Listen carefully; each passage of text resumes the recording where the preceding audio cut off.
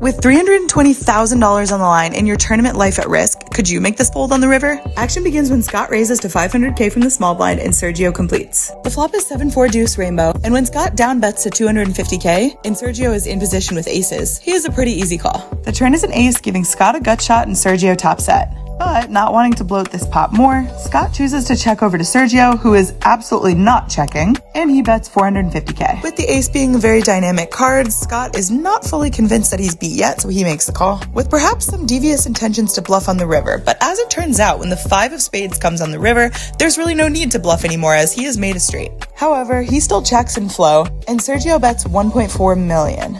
But Scott chooses to go all in, covering Sergio, which puts his tournament life at risk. But Sergio ends up thinking through the hand correctly and making a disciplined fold for Team Phenom. #fear the patch.